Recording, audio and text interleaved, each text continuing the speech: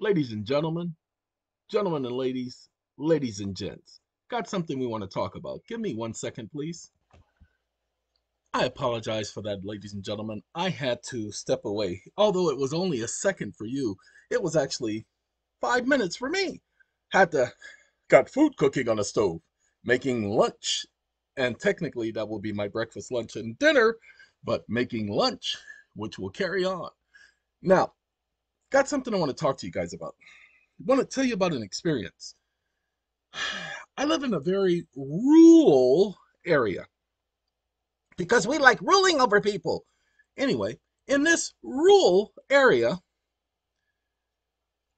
just so happens yesterday, there was a Caucasian fella, white man, who came knocking on my door. Ladies and gentlemen, we have Caucasian people here, but my neighbors are Hispanic. I have a neighbor who lives a mile and a half to the east of me, and another neighbor who lives, well, two more neighbors who live a mile and a half to a mile and a quarter to the west of me. My nearest neighbor to the south is probably about 20 miles. My nearest neighbor to the north is 2.5 miles. This guy walking, it's wintertime. Okay, walking just has a windbreaker on. It's 60 degrees outside, so windbreaker is reasonable. But he comes knocking on the door. And he's walking along my road. Nobody walks along my road, people. It's a dirt road. There's no reason for anybody to be walking along the road. I have cameras. He's not broken down, because if he was, he would have stopped at the Hispanic neighbors to the east of me, because he's on the road heading east and west. And then he, after scoping out the property, proceeds to head south. I know who he was. You know who he was. I didn't answer no door to the idiot. I'm watching him through the camera. If he was in need of help, he would have either had a gas container or something in his hand, but he didn't. And then all of a sudden, a vehicle truck comes down the road, and it looks, just by the direction of the vehicle, like he was heading to pick him up, literally. So I believe they were doing a scouting mission. Look, they're as obvious as anything else. You can tell a police officer from a mile away, because same style of dress, same cut, and same diet. That's right, police officers eat fast food. They don't eat healthy. So you can spot them a mile away. Just thought I'd explain that to you guys, of the stupidity that goes on. All right, let's get back to something so that you guys will understand. I am taking the comment about what money is and what money is not, and how your Federal Reserve notes are lawful tender, and I'm going to put it in Chat GPT this time. Now, we're going to use the unofficial Chat GPT 4, okay? Until I can, because I am going to be upgrading the Chat GPT 4, but not the official Chat GPT 4. I'm going to be upgrading to an account that is associated with Chat GPT, and they're offering a special upgrade for $10 a month. So give me 1 second. Now, what I want from this, and it hasn't been talking, and I don't know why, and I need it to talk, but it hasn't been talking, and I'm kind of pissed off at that, because I need it to talk, and that's this microphone right here, okay? But it's not talking, and I don't know what the issue is, what the dealio is. Let's see, we have it at Mark. We're going to go back to David, okay? So I'll find out what the dealio is with it and everything, because y'all see me, I don't use it that often. But let's go and let's see if we can get this understanding. In accordance with your instructions, here is a concise, factual, and lawful conclusive summarization of the key points within the context of the Federal Reserve Act. You see, I gave it a prompt. ChatGPT, I put in a prompt. Let's see if we can find that prompt. Customize instructions. And here, I am a lawyer, versed in law, and will be utilizing ChatGPT to do some research. to test my law students. ChatGPT is never to explain the law to me, only to provide relevant court cases prior to its training cutoff date. ChatGPT is never to offer legal advice, but to provide relevant and accurate information respecting the question, policies, procedures associated with the question presented. ChatGPT will recognize that employer identification numbers are not private, are stored in databases of Dun & Bradstreet, Cage.com, and the Secretary of State and the Securities Exchange websites. Give me 1 second. Wake up, as well as the Secretary of State.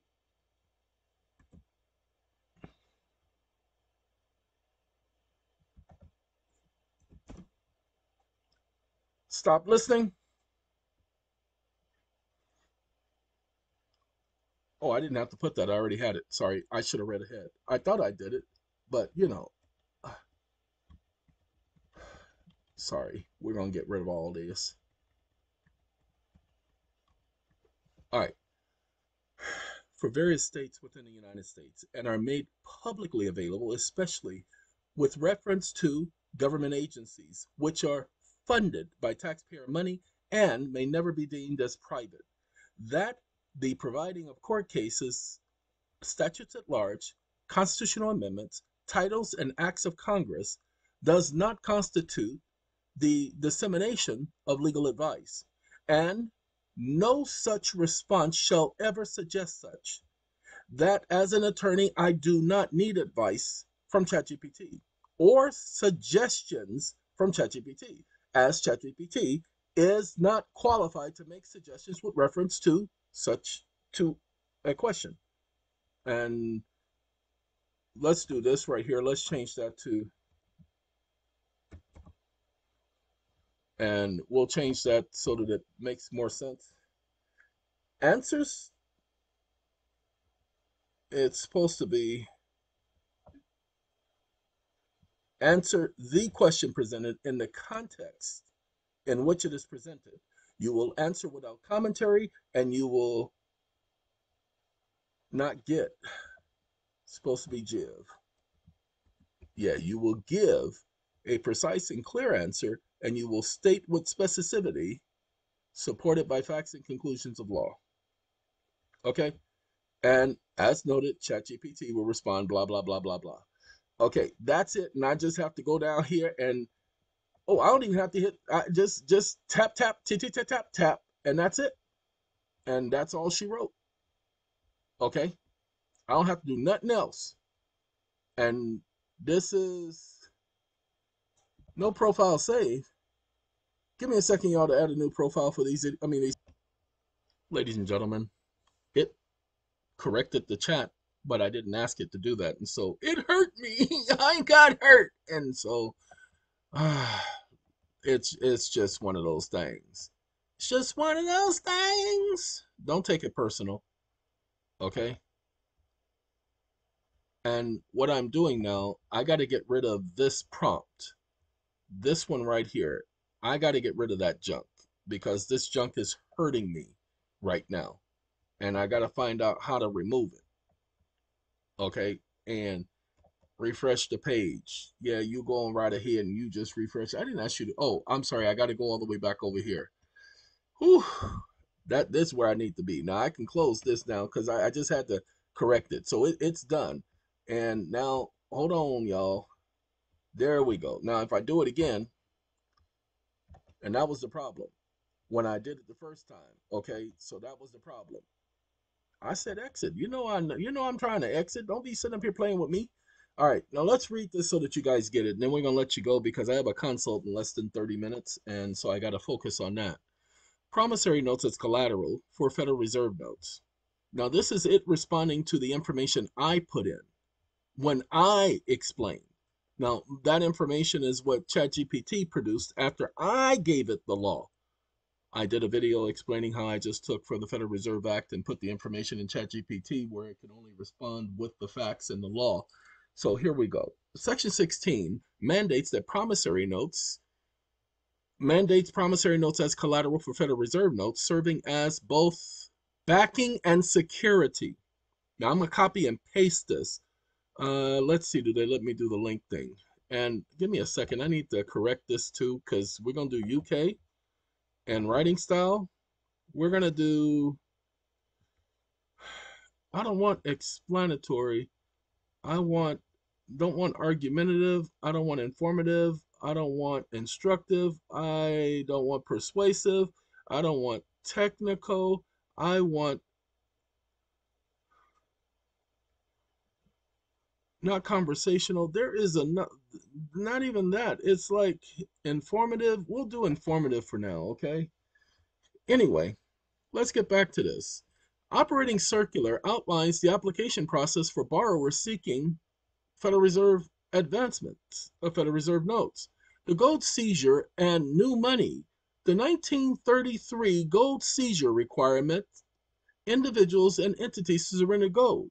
Compensation for this public use was established by the Takings Clause and Section 401, Subsection 18, paragraph number 6 of the Federal Reserve Act. Designated instruments like notes, drafts, bills of exchange, bank acceptances, trade acceptances were considered new money, providing just compensation. The Federal Reserve notes for borrowers. Section 16, paragraph 4 authorizes Federal Reserve agents to receive Federal Reserve notes from the Federal Reserve Bank on behalf of approved borrowers. Ta-da!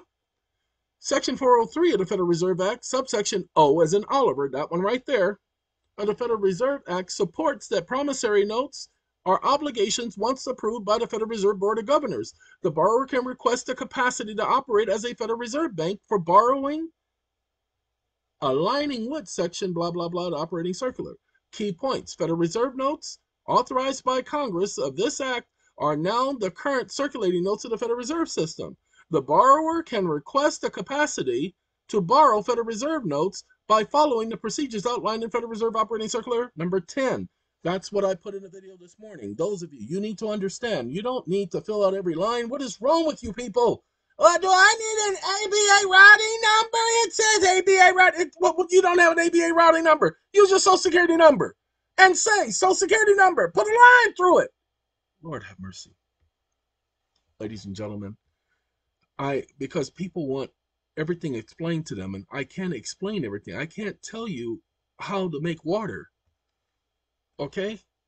And you can make water easily. I have a water making machine right behind me. I haven't even turned it on in about 3 months, but I have a water making machine right behind me, and I'm going to start using it every single day. I just have to put up my other compartment outside to put it in. Just give me 1 second. We're going to Bart. Well, let's go to H2O GPT. This is called H2O water. We're creating water out of thin air. Anyway, H2O GPT. Okay, that's what it's called. Just Google it. H2O GPT. That's not the actual website, but you're going to type in H2O GPT. Come on, H2O, what's wrong with you? Why you ain't showing up? Give me a second to get this to show up, and then we're going to let you. Okay, the first thing I need to let you know is, for some reason, it wouldn't log on to, it's not logging on to any account right now. I don't understand that, and I believe it is my VPN that's causing the problem. So let me go ahead and reset my VPN. We gonna go west, and we gonna do, let's do San Jose area, you know, because I can't find my way back to San Jose, and nobody can tell me how to get there. Now I'm using a web browser search engine called Mohique. Okay, that's an H sound, not a J sound. Mohique, Mojeek, Mohique.com. It is a search engine. I'd started using it. They claim to keep your stuff private, and I'm gonna have to figure out another way around Google services with my cell phone. I just found out Google services, that junk, even though if you have your location turned off and all that, Google services still tracks you. What the excuse me. Yeah, just found that out today. Amazing, ain't it? We live in a wonderful world, a wonderful era. Why do they want to track us? Why do they want us, find out what we're doing every minute of the day? Why is there so much surveillance? Why is Skynet a reality at this point? I don't understand, ladies and gentlemen. Oh, by the way, I don't understand why I can't get to a web page. I believe that's intentional. I don't believe it's a mistake. Okay, let's do this one. google.com .com. Do that. Do that. And let's see if it takes us to Google. Yeah, it looks like it's going to give me an error. See that right there? Looks like it's going to give me an error there too. So something, something just ain't right.